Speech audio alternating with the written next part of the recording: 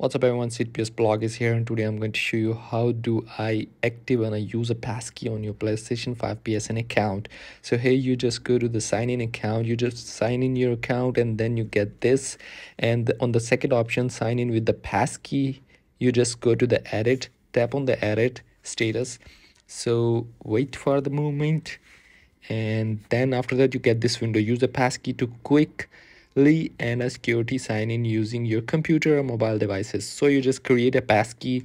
You can create your passkey using your thumb and your face lock. So that's how, after you connecting these things, you can now use your passkey to sign in. You just without a password, with the phone passkey and your face, so or with your thumb, you just do it like that.